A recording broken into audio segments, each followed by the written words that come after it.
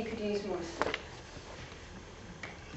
But gentlemen in the audience, would you still be so keen on more sleep if I told you that sleep shrinks your testicles? Don't panic though, bear with me for 3 minutes. Let's start with sleep itself.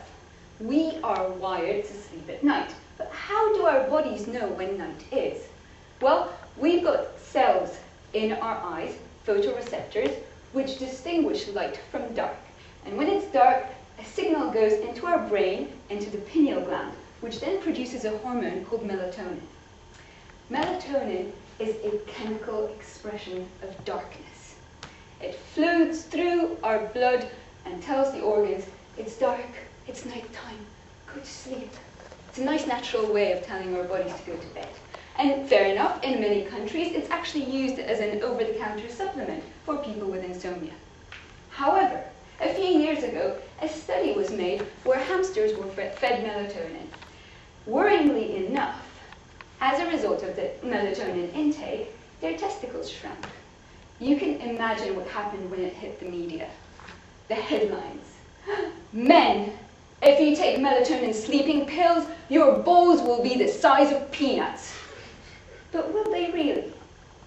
If you feed hamsters more and more melatonin, the sign for their bodies is that nights are getting longer and longer. And what does it mean when nights are getting longer? Well, winter is coming. And hamsters, like many other animals, would go into torpor in winter. So, because it's cold and because food is scarce, they will shut down all the non-essential parts of their body, like testicles. I mean, it's cold outside, you're not going to go out and impress the girls with your giant balls.